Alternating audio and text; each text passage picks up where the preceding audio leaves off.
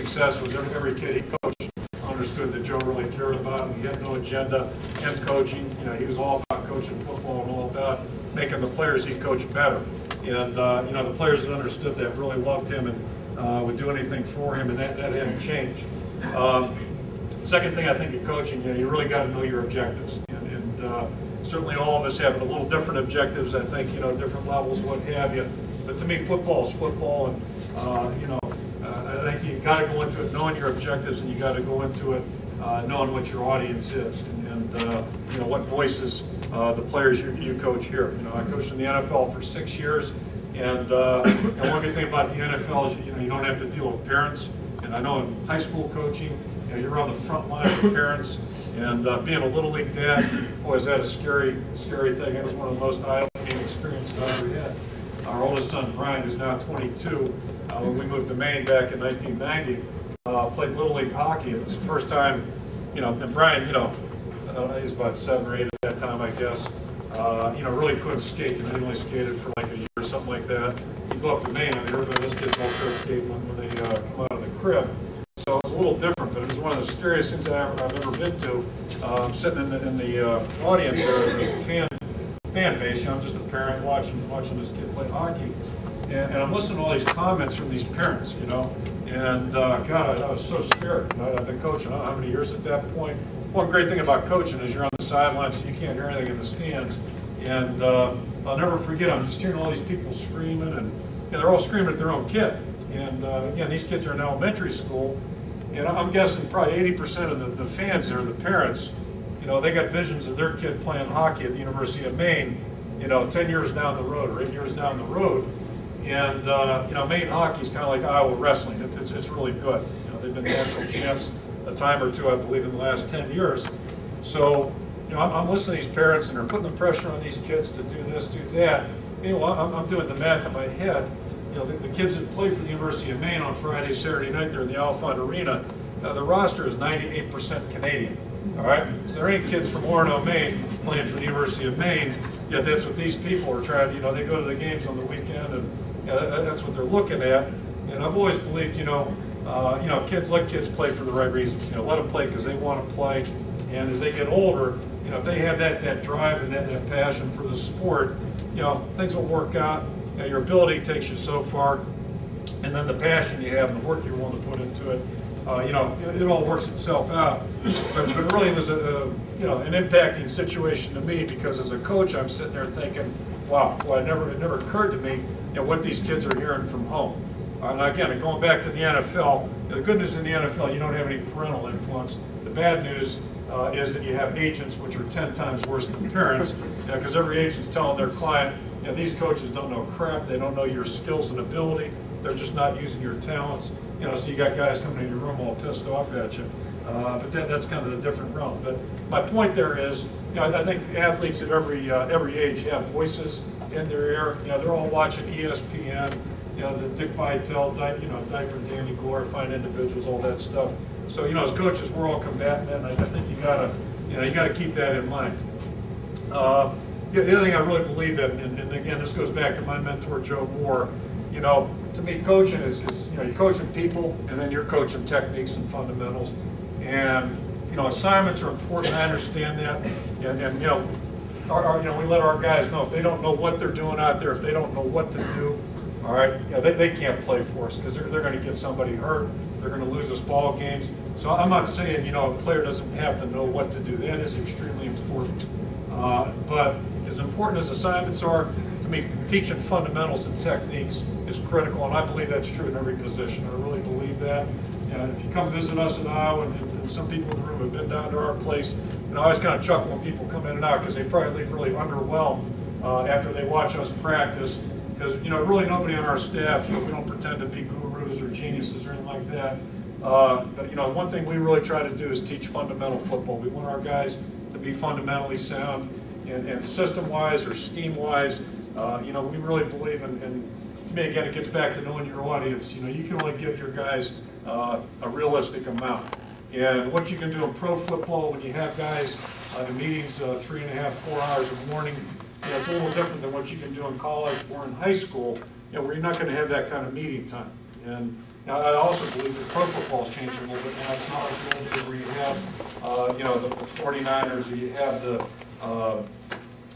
Redskins or the Steelers, where those teams stayed together for 6 or 8 years. Or you wonder why Bud Grant was able to always bring his teams into camp, right at the end. Well, he had veteran teams. He was smart. He was way ahead of his time, in my opinion. He didn't beat the guys up in camp because he knew he had a veteran team that, where most of the guys knew the system and all that stuff. So, there's some real genius there. But I guess what I'm saying there is, our philosophy is, rather than having our guys tied up mentally, we want to make sure they have a system, and we have a system that's teachable, learnable, and then we like to really focus on, knowing what the right adjustments are, all right, to all the things that they're going to see offensively, defensively, or on special teams, and then get back to where we can really, kind of try to coach up the techniques and fundamentals. And I'll give you 2 quick examples of that. One thing that is etched in my mind, I go back to, it was 1986. We had a guy, Dave Croston, who was a 5th-year senior. We're in spring ball, and David started 2 years going into his 3rd year as senior. He's a 3-year starter for us at left tackle. Got drafted by the Packers, I think it was 3rd round. Very good college football player. Ended up having some shoulder problems up there, and never really hadn't had an extensive NFL career. But Dave was one of the more consistent, technique-sound guys that I'd ever coached. And to this day, same way, really smart. Just a guy that really worked at it and was very, very solid. And we're out there one day in the spring, just doing a simple punch drill, which will be on tape later on. And it was like 4th, 5th day. And I don't know what happened to him, but he just went haywire. He looked like he had never been coached. And it made a great impression on me because, here's a guy that knows how to do it, and he's done it many, many times. For whatever reason that day, he wasn't there, so my point is, I think you don't take things for granted. You got to keep working the drills that are important. Baseball and the great hitters, they all hit balls. And that's what they do. The great shooters in basketball practice. You remember reading about Larry Bird going to the arena a couple hours before the team had to be there just to get his shooting in. All the great hitters do it and what have you. And I'll flash forward. I was out of town, I guess it was Wednesday night. I'm going to lose track of days here. Recruiting's kind of coming down the home stretch. But our basketball team played Minnesota. It was a 3-overtime game the other night. I didn't get to see it. I wasn't in town. But I flipped on ESPN that next morning, and they showed some highlights, and some of you guys may have seen it. Minnesota had a kid on the free throw line with 15 seconds left, something like that. Free throw, if he makes it, they win the ball game, the way it turns out. But they show this graphic. This kid is a 17% free throw shooter.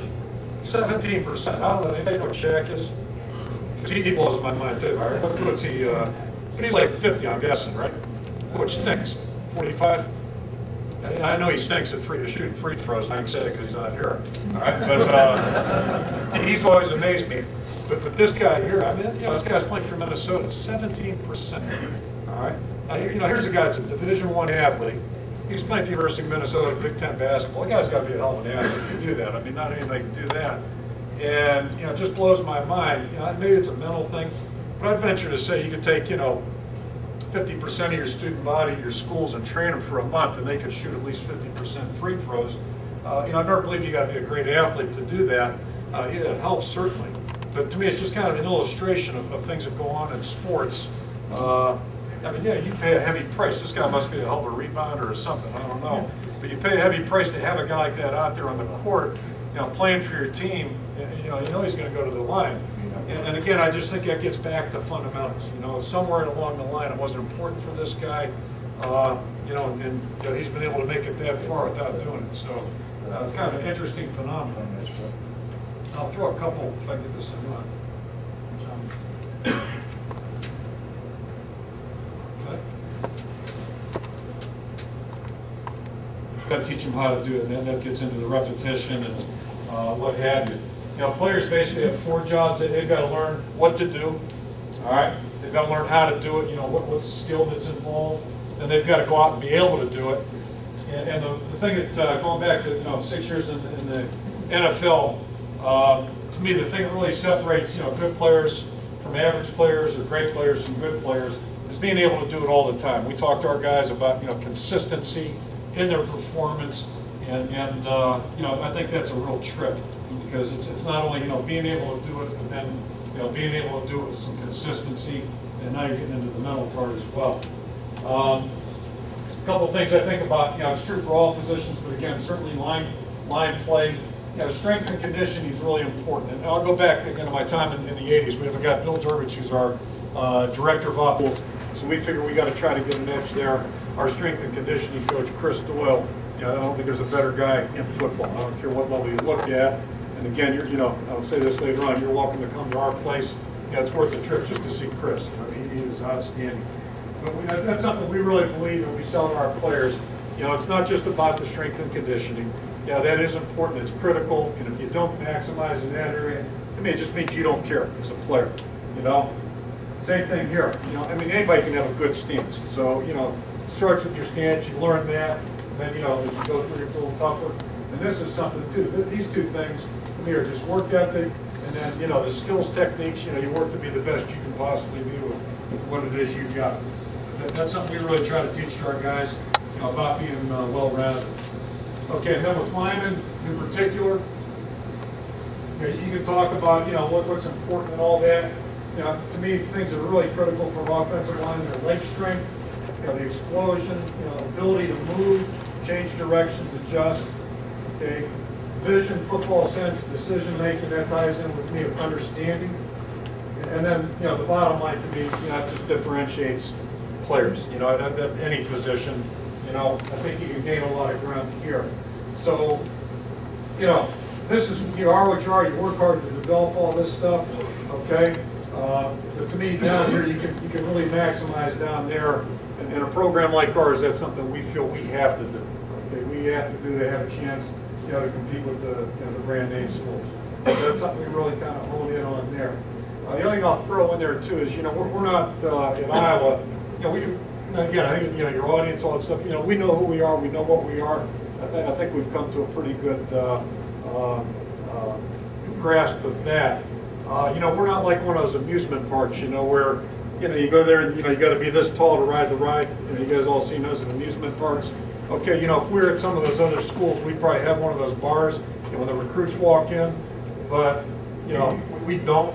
And I'm glad we don't. And I'll go back, I figured that out when I was there in the 80s. One of our best players, we had a kid named Mark Sendlinger, who we had to snatch him away from Northern Iowa. They offered him a scholarship. He was an excellent wrestler in our state. This kid was, he's 6 foot, maybe 6 foot and a half. Wrestled at 225 back then. This is in the 80s. They had a super heavyweight category, 225 on up. Mark had, unlike most wrestlers, he had to eat to make weight. Okay, he was a natural 220, 218-pound guy, but he had to eat to make his 225, and then he'd go out and wrestle these big guys. He was a 3-time state champion, all right, in our state. And what we had to do, we had to sell his dad on that. We thought he was good enough to play at Iowa. The dad didn't believe it. One of those types of deals. And he was an okay football player, good football player, Charles City, not a big town. But we saw this guy wrestle 3 straight years, and he's flipping these big guys around. The guy's just a smart, tough, tenacious competitor. Anyway, so he ends up coming to our place in 1983. Ended up being our backup center in '83 to a guy named Joel Hilgenberg, Jay's younger brother. Joel ended up being an All-Pro with the Saints. So another undersized guy was 235 in his senior year in '83. Then Mark ends up being a 3-year starter on 3 of our better teams at Iowa in the '80s. And see, like I said, you learn from your players. Here's a guy who's a hell of a football player. And we were able to play pretty well against all the teams on our schedule with him playing center. So I've never really bought into that thing about guys got to be this, and this. The more recent example, Bob Sanders, you probably saw him playing for the Colts the last couple of weeks. Bob was an excellent football player for us, but he couldn't get in Kennywood's where Kennywood is the amusement park in Pittsburgh where I grew up. If Bob went to Kennywood, he wouldn't be allowed to ride the Thunderbolt because he's only 5'8". Okay, so he wasn't allowed on the roller coaster. But he's a hell of a football player. I'm glad he wasn't 6'2" because he would have gone to Penn State. Right? No doubt about that. But we got him because he was 5'8". So my point there is, we're not big on those parameters. And if you look at us, not only last year but over the years, we're probably in the bottom third for size, weight, I should say, with our offensive linemen and our defensive linemen. To us, that's not that important. We'd rather get guys that can block and play block. So those are just some things that we look for when we're talking about our guys. Okay. A couple things, just fundamentals, you know, and just in general terms right now. I think whether you're talking about run, work, pass, you know, there's some things that are just kind of basic. First of all is the stance, and you know, we're a little bit, you know, I think you just got to try to be commonsensical. I should have said that earlier. You know, there's all kinds of ways to coach linemen. I've never been you know, I don't think you want to make players robots. I think it's true at every position. You know, every guy's different. You know, every body's different. Every kid's different. You know, so we don't necessarily, you know, cookie cutter our guys. You know, we don't try to make them robots. You know, there's a little bit of flexibility in there. I guess maybe the best analogy I can give you, you know, when guys go in the weight room, you know, with Chris, you know, they're working certain areas, you know, and I think you really want to concentrate on what's important in coaching. So, you know, I've been around some line coaches, excellent line coaches, but boy, they're way too technical for me. They're way too smart for me. And you know, again, I go back to my mentor, Joe Moore. He was kind of commonsensical, and he just tried to focus. He had an ability to really get guys to focus on the couple of things that were really important. And I think, you know, if you make it too technical, probably like a golf swing, you know, which I quit golf 10 years ago, but that's never good golf. But you know, you hear all these theories in golf, and you know, pretty soon a guy can't swing a club because he's thinking about 10 things instead of a couple of things that are really, really important. So you know, we try to, you know, be commonsensical, but with the stance, obviously it's got to be balanced, it's got to be, you know, comfortable. And if a guy's got a terrible stance initially, a good stance isn't going to be comfortable. You know, so I'm not saying, hey, let the guy do what's comfortable, or you know, it's not like, you know, the 70s, hey, do whatever the hell you feel like, you know, one of those deals. But you know, it's got to become comfortable. You get him in a stance that is comfortable, it's a good stance. Eventually, it will be. You know, he's probably not good on the play. All right, I think, you know, stance needs to fit your offense, and what you do. You know, we try to be a balanced offense, and we want to be in a stance that is balanced. If we were a wishbone team like Oklahoma in the 70s, heck yeah, you want your weight out forward. And then the other thing that goes with that is, you know, situations. You know, if it's 3rd and a foot, your stance is going to be different than if it's 3rd and 10 yards. You know, and again, I just tell our guys, hey, you know, the defense knows what the hell we're going to do. You know, it's 3rd and 10, we're going to throw the ball, so yeah, you might as well get in a stance that's advantageous. Same thing if we're down on the goal line or 3rd and 1. Yeah, I mean, you know, we're probably going to ram it in there. Or if we throw it, it's going to be play action. So yeah, we want our weight forward. Just commonsensical things. Okay. Basically, in a stance, we just we get our guys in a normal athletic position. You know, feet are a little wider than shoulder width apart. All right. We ask them to you know, get that good base. All right. Be able to shift their weight. Their weight ought to be balanced on their feet. They're not up on their toes, not back on their heels. They're fairly balanced. And I think the key thing is, you know, you want your weight on the inside parts of your feet. All right. So you know, you're kind of flat footing it, but the weight's really on the front 2/3, 3/4 of your foot. But the big thing to me is, you know, your toes are straight ahead or slightly out, a little bit out. It's natural. All right.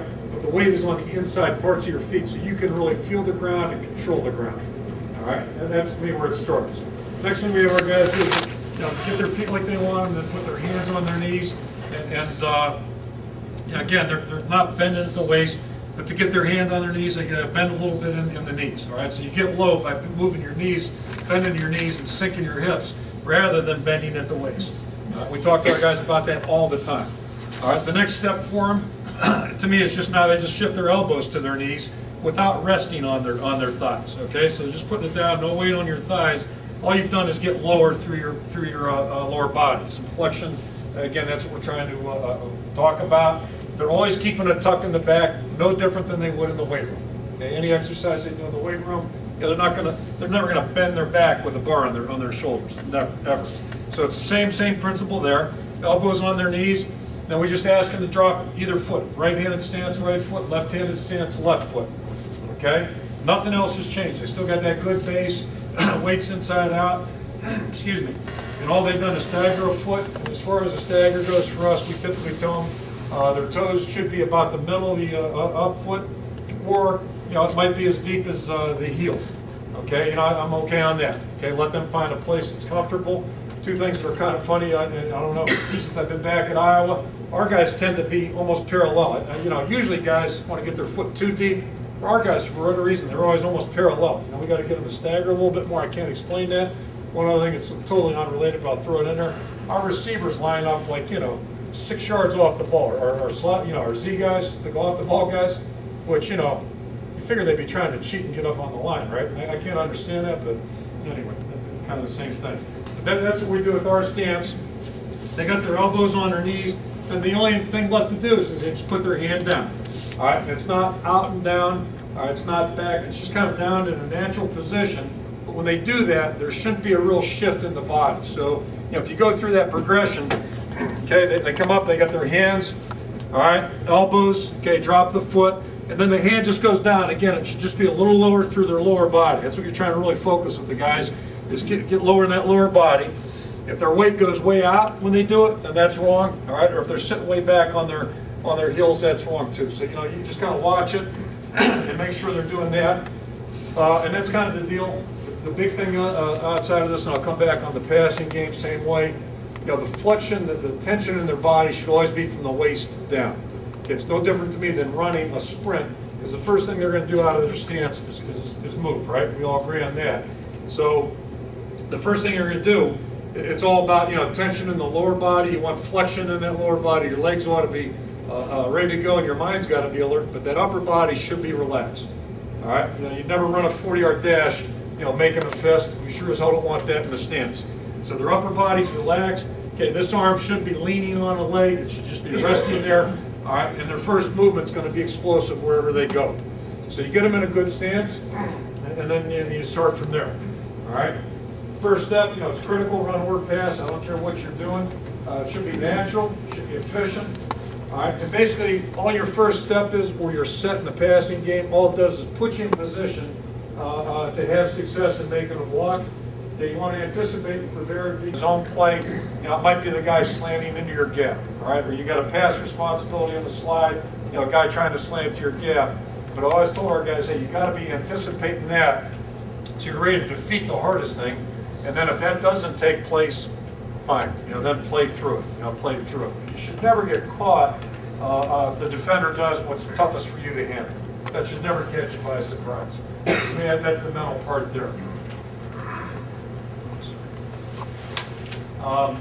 Again, just on the first step, be it the run game, things you want to look for there. A guy getting in that stance, hopefully it was a good stance. You never want to see a guy false step, which is a common problem with linemen, right? They step backward to move forward. Okay, if they're doing that, then you got to go back to the stance part. That ain't good. Okay, same thing in passing. If they can't get into a natural set position from that stance, then you got to adjust the stance. So we try to get the stance taught, and then the next thing is practicing the movements that are in your offense. And I think usually everybody's got to run forward. Angles. All right, turn and pull. Okay, and then the various pass sets. So you look at that stance, and the guy should be able to do them all from that stance, or whatever your offense requires a guy to do, or it's not right. You got to rethink it or redo it, and so that's the first thing we'll teach guys. Okay, aiming points. Every block, you have an aiming point. I don't care if it's run or pass. There's something you need to be focused on, and an aiming point to me is something very specific, some point of the defender's body. All right, but again, it's like driving a car. You're looking. Where you're going, but you got to see the big picture. And I don't remember much from high school, but GBP, get the big picture. All right, that's something I remember from driver's ed. And it's no different than blocking there. So you got to get, you got to have focus. You got to see the big picture. Again, that's experience. And then, to me, that's how you're going to aim your pads or your hands. In the running game, you're aiming your shoulder pad. In the passing game, it's all about your hands getting there.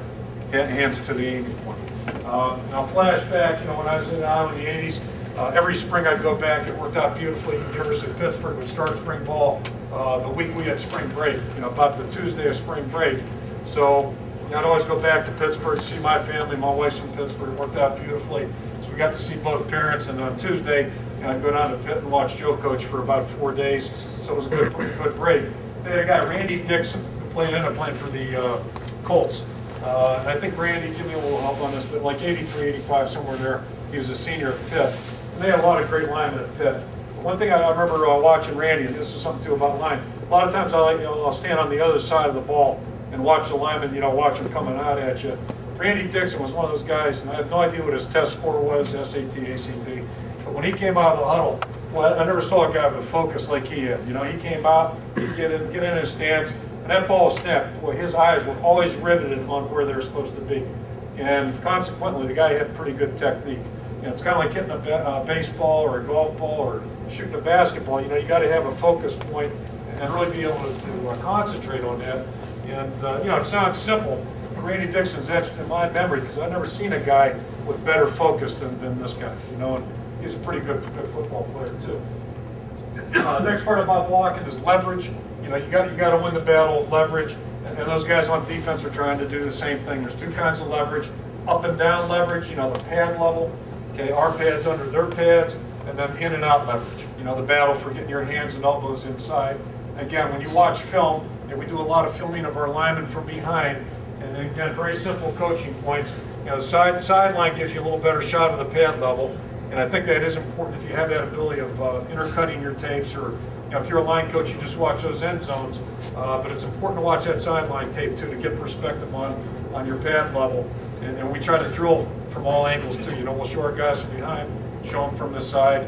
All right, but when we're watching those end zone tapes, it's very, very simple. You know, if you see a guy's hands outside or his elbows outside the framework of his body, then that's something you want to correct. You know, you train your guys to see that so they're on top of it. All right.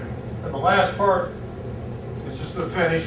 You know, that's just, you know, it gets back to the, you know, the guy's drive, his attitude. You know, really wanting to finish the play and work hard to, you know, to win the battle out there. Okay, we're moving into run blocking. I'm not going to spend a lot of time on this, other than the Alabama. You know, they're cheap. They're like, you know, I say cheap. You know, they're 25, reasonable. A hell of a lot cheaper than a 7-man slip. Okay, they're like 25 bucks a shot or 30. I don't know what they are, but you know, they're like a little bigger than this briefcase, and really not a lot thicker than this. Okay, and they've got one handle on the top, two on the bottom. I take it back. Two on the top, one on the bottom. But basically, what the guy does, he just grabs the two straps on the top with a left hand. Or I'm sorry, this little screwed up. All right. So the guy's going to come to the left shoulder. The guy takes the bag with his right hand right here, puts it over his left shoulder with his left foot up. All right. So if a guy's coming to reach me like that, you take that bag with both hands. And the reason I'm doing this, you know, every time we use our bags, our guys do them wrong. They want to grab like this and hold them. They give the guy a crummy look. But if you take those shields, all right, with the one hand, and then you really bend, all right, and get the thing down here, it gives the guy a nice flat blocking surface. And then once the guy makes contact, all right, you can take that bag and really give him resistance through his neck. All right. And one thing I'll just say, this is the opposite here. Whether you're doing a drill, body on bag or body on body, you know, I think we probably spend as much time coaching the guy on defense as we do the guy on offense, because you know the quality of your drill is going to be dictated by the guy holding the shield or the guy that is the defender. You know, just pad on pad. So we always tell them what tempo we're looking for, and just like, you know, our linemen are always too high, well, the defenders are always too high too. So if the guy is going to hold his shield, you know, you got to really teach him to get his hips down, bend his knees, hold that thing down there low. All right, or if he's playing in a defensive position, we want to try to keep them, you know, we just put them in a 4-point stance, and then we tell them the kind of resistance we're looking for. And obviously, we always start slow and then build up to better tempo and go from there. All right, but that's really important. I think you got to coach the defender no matter what you're doing, shield or no shields. All right, so point there, and obviously, you know, you move the defender depending on the drill. We'll get into that later on. Okay, stance we talked about. The first step, you know, aiming point. Leverage, finish, we already talked about that stuff. Okay, to me, the keys in run blocking, okay, to me, the hands are very, very secondary. And I think we're probably a little bit against the norm in this field. Quick story on that one. I think that was like 85. You know, Joe was fooling around with it in Pittsburgh. He was trying to get the hands a little bit more involved. And this is way before those rules were changed. Yeah, but we were thinking about, you know, hey, more hands involved in the running game. So, yeah, he got it up and running there. There's an 85. I was there for about 3-4 days, came back, and we started doing the same thing. And we got through about halfway spring or a third of spring, and Bruce Kittle was the guy working with me. He had played for us in '81. He'd been in this 4 years. And Bruce is a pretty sharp guy. We looked at each other, we're watching these tapes, and I said, you know, we're really getting good at getting our hands in that run game. But I said, you know, we're not really coming off the ball anymore.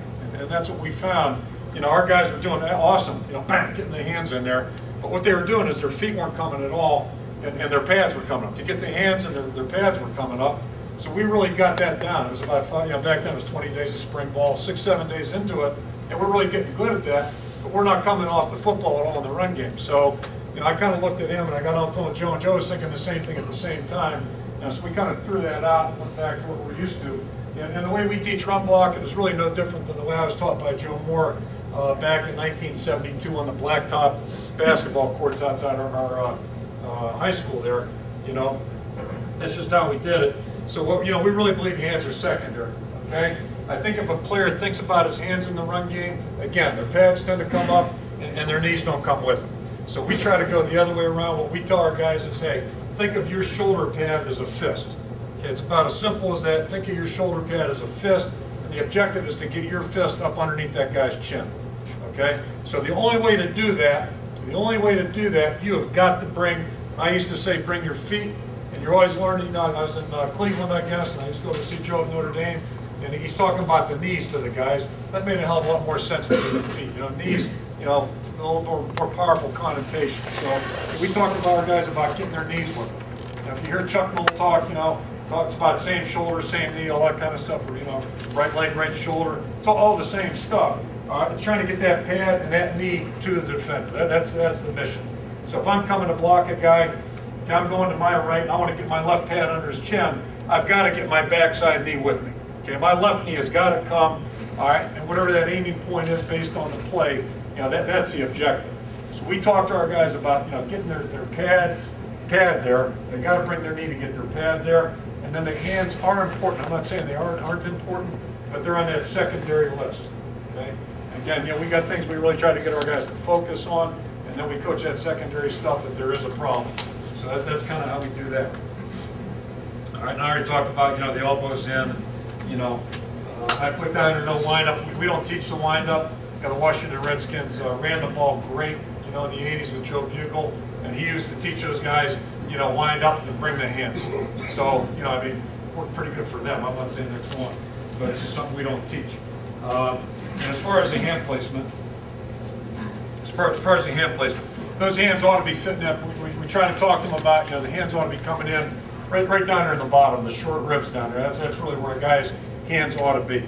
And I know when we start out for the bull practice most recently, we start out in December. It's going to be this way on March 22nd. We start practicing, and we get to August camp. It's the same stuff every time you start. I promise you, our hands are going to be up there. Our guys will be hitting. They'll be thinking about their pads. Their hands are either going to be up on top of the pads or they're going to be outside. I'll make that prediction right now with our most veteran guy. You know, we're going to see that, so you just start coaching it. You know, same battle every time you go out. Okay, obviously, you know, you got to get your feet in the ground. You can't be strong or powerful without your feet on the ground. It's impossible. Same thing as the weight room again. You know, guys don't squat with 1 foot on the ground. You know, you can't block that either. So, you know, we talk to our guys about, you know, being efficient with their steps. All right. To me, it's more important to have the feet on the ground. If a guy gets caught with a foot up, that can be pretty ugly. So, you know, they got to understand how to keep their feet and knees with them. All right. So they're fighting to keep their helmet play side, their pads square. Okay. You know, we're not big on, you know, making contact and trying to turn, getting our butts in the hole so the backs have nowhere to go. We work and drill real hard on getting that pad in the proper aiming point, whatever it may be, inside, outside. And once they get to that aiming point, then straining through the man. To me, that's blocking. Okay, blocking is not, you know, jumping around a guy and pinning him. You know, you may have a play where you do that. I'm not saying you don't, you know, a pitch or something like that. But, you know, when we're trying to run the ball, you know, tight end to tight end, that's what we're looking to do. We want to get our aiming point and then start working through the defenders instead of just, you know, taking it out to the sideline and what have you. Okay, right along with that, and there's certain, you're going to play face fronts, you know, where, hey, that guy's coached, you know, I'm never going to get reached. I'm never going to get reached, so, you know, you make that step for that aiming point, bang, he's skating, he's going hard. That's fine. I mean, if the guy's not going to get reached, he's not going to get reached, and to me, your system has to accommodate that. So, for us on that one, okay, and we'll drill this, you know, hey, the guy jumps out, he's going to stay. Well, now instead of a left shoulder block, it becomes a right shoulder block, but I'm still going to take that guy and I'm going to press him. Okay, now knowing that he jumps outside, our back is not going to, you know, he's going to stretch the guy and all that stuff, but at some point, he's got to make a decision and cut up inside. And he ain't going to get outside if we can't reach him. So, in that drill, All right, you practice it, you get the guy outside, now you just shift it over to the other shoulder. And now the key thing is, if that happens, the lineman's got to understand the back eventually is going to bring it back inside. All right, and as a result, what you can't do is let that guy cross heads. So, hey, I went for the reach, I couldn't get it. Now I'm going to keep the pressure on, and now I'm going to keep the guy over here. I'm going to keep him on my outside shoulder and go from there. And then the last part, again, is just training through, finishing the block. Okay? Let me just kind of run through, I'm coming down on time here, but let me run through the things that we work on, and then after the break we'll come back and just throw some of the stuff up on tape and kind of etch it out a little bit. And again, I think all this stuff is kind of predicated by what you do offensively, but scratch that straight. Basically to me, you got two blocks you're going to teach, base blocks. All right, you got a tight reach or just a reach, all right, and then a wide reach. So the first one for us is like an inside type running play, where we're going to really come out and take the guy heavy. Okay, our aiming point's going to be heavy on that play side number, and basically we're just coming off and trying to get on that guy and now strain back through him. Okay, and to do that, we'll practice it with the defender, the bag on the guy pretty heavy, proper footwork, get that knee and pad through the guy's crotch, and take him straight back, and I'll show it to you on tape. Then the next thing you're going to do is move the guy out wide. Okay, so, and again, you can put it foot to foot. It's kind of like pass sets. You got to practice the various alignments you are going to see. And now your footwork certainly is going to be different. Rather than being pretty aggressive, to me now you've got to give a little ground with that play side foot, because if you don't, you end up getting that backside knee. It's not in a position where you can come through square and straight on the guy. So when we get to that, we'll put the defender wide, and I explain to our guys, hey, we all understand, we took geometry. The fastest way is just angle and go get him. But if you do that, he's going to be square and we're going to be turned, and that's really not what we're looking for.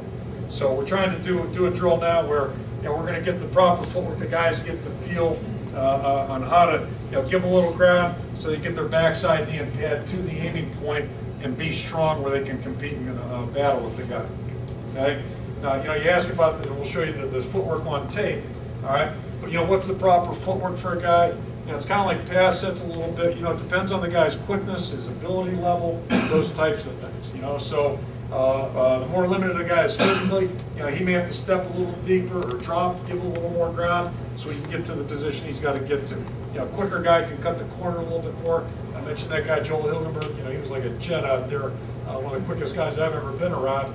Bang, he could get on a guy pretty quick before the guy knew what he was doing. So that's a little bit of an ability. The other things I think you got to work on. Most people have some kind of a down scheme in their offense. Where you're going to down block. It might just be a pitch play. Where the tackle's down blocking on an uncovered tackle, blocks down on a 3 technique. The guard's pulling. That might be a center or guard's blocking down on a power scheme or a counter scheme. Anything like that. Down blocks are a little bit different, and I'll just say this on that. To me, those are more finesse type blocks. Now our hands are a little bit more primary than a shoulder pad, because all we're trying to do is pin a guy and hold him in a spot rather than trying to drive him. So that's one there. We're trying to do that. A couple quick things on that.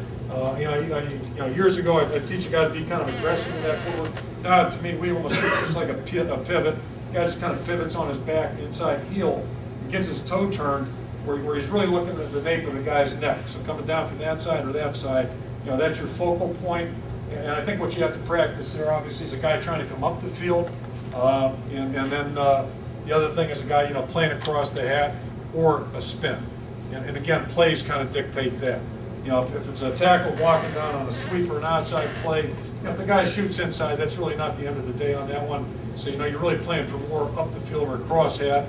If it's a guard coming down on a power scheme, you better not let the guy penetrate. So, you got to be smart on your angles there. All right. And I'll go back one other thing too. You practice cutting off the penetration. Now the guy's going to cross heads. To me, all it comes down to there. He makes his move. Again, it's about getting your knee upfield, your outside knee now, and now you put the guy on your inside pad and really take it. You practice that, you drill it. The other thing you might get, guys getting down blocked and he runs a spin. Okay, and on that, now it's more of a finesse. It's almost like a pass block for the offensive lineman. Right there, Butch. Blocking linebackers. Okay, to me, no different than blocking a down guy, other than, you know, if you're holding, and you got to practice all this stuff or they're not going to do it well. You know, now the guy with the shield, there's separation between the down guy and the shield. You change the angles again. You still have the guy down low, and again, you got to practice that. The one thing, and this fits right in with the trap as well, the one common denominator, to me, when linemen block in space, they naturally come up, right? I mean, you're fighting that battle to keep them low on down guys, but when they go to block a linebacker, go to trap, pull and block a linebacker, it's just natural, they come up high. So you got to coach the heck out of that, and to me it starts with practice, and you drill it just like you would anything else. Yeah, those guys with the shield hold it low, so you know the guy's got to make his approach, and as he gets close, he's got to get his hips down just like any other football player, so he can get that leverage. All right, and they've got to understand, you know, you got a 250-pound lineman, a 200-pound linebacker. Linebackers aren't that dumb, all right? You know, they understand they better get leverage to win that battle. So, you know, that's what you got to do as a coach, is practice that. Trap blocks, you know, to me are no different than any other block there. Very simply, and I'm not going to get into the pull technique, but we make pulls real easy. I mean, it's just a matter of turning your eyes and running. It's very natural. There's nothing exaggerated about the elbow. It's footwork, you know, it's just natural. Just turn your eyes and run. That's how you pull. And I think the biggest thing on trapping, you know, any kind of traps, you know, you got to just keep emphasizing getting up in the line, getting up in the line. And to me, a trap block is very simple. If I'm going to the left, all right, as a trapper, I want to trap with my left shoulder. If I'm going to the right, I want to trap with my right shoulder pad, and your aiming point is the defender's inside hip. It's no more complicated than that, okay? So if I'm going there, it's my right pad on his inside hip. If I'm going there, it's my left pad on the inside hip. All right. Our guys at Iowa, you know, we try to run counters, and powers are tough because our guys really do a heck of a job of squeezing and cross arm. I mean, you know, it's ridiculous. But I think this, I'll say this about it. To me, the coaching point there, if the offensive guy does a good job of staying in line, and he keeps true to the concept of inside pad, or excuse me, you know, the proper pad on the inside hip. Okay, now if that defender is going to cross arm, it's no different than a fullback on the power. You know, fullbacks are always too wide, right? So you got to get them inside out. If that guy cross hatch you, okay, which they're being taught to do, if you do stay true to your theory, all right, that pad on that inside hip. Well, now at the moment of truth, I can't get it, but if my approach, it all gets back to the approach. If I squeeze that line, I've forced him to squeeze it too. So now I got a natural pin, and then the second blocker, it's a guard on a power or whoever on the counter. Okay, you know, the guard might be the lead guy on the counter, and it's a tackle or an H-back or something like that coming to fullback. You know, it's a natural bounce instead of, you know, having the thing strung out. So to me, it's all about the collision taking place at a certain point. If we're on their side of the line of scrimmage and close to the center, then we've got a chance to bounce that thing and hit it downhill instead of our back, you know, going lateral, which kills the play, and that's why they're doing it.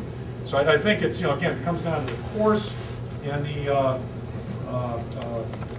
proper angle. Moment of truth just changes. Pin the guy, next guy reacts naturally. You've got to practice, obviously. Okay, last two things, and then we'll come out with three things. We jump down to cut blocks. I talked about, you know, the two most overlooked things, I think. You know, you overlook blocking linebackers, and most people don't practice that enough. You got to practice it.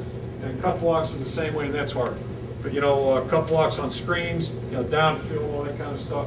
You got to practice. We just use those tall stand-up dummies, and then have the guys cut them. We film it so the guys can see themselves. All right. The thing we like to do is practice the individual skills, and then a lot of two-on-one and two-on-two type work. To me, it all starts out with two-on-one.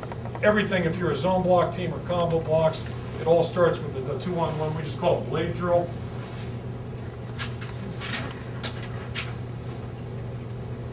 And all it is, you know, it's two guys and the defender. And usually we'll put it right on a line, so that defender is going to split that line, and we just have these two guys hook into that guy and blow him off the ball. So it's two guys on one, bang, fit in, and they learn how to use each other's, you know, each other's inertia, if you will. All right. So you know, the concept is to create like a bulldozer blade or a snow plow. Two guys working together, and I don't care. You know, if you can get that down where guys get good at that and get confident with each other, to me, that's the start of everything you do in zone blocking or combo blocking. So we start out with that drill. Then on the next step there, is you put a defender in at about 5 yards, and just wait till these guys are about 3.5, 4 yards, and they have the defender step off either way, so they learn how to work in combination. All right, they learn how to do that. And we'll spend. It's a very basic thing, but we spend time on that. End of season, just like the early season, and then from there you get into your, your combos and your zones, all that kind of stuff. I'll come back to that. That really is, to me, the foundation right there. You got to learn how to, get that one-on-one skills down, and then it evolves to 2-on-2. I had 5-on-7 down at the bottom. That's step 15 or whatever. But just want to get those basics down. So we'll take a break, then I'll pop the tape. The players that I've had the pleasure of coaching with the last 22 years that I've been at Mount Carmel.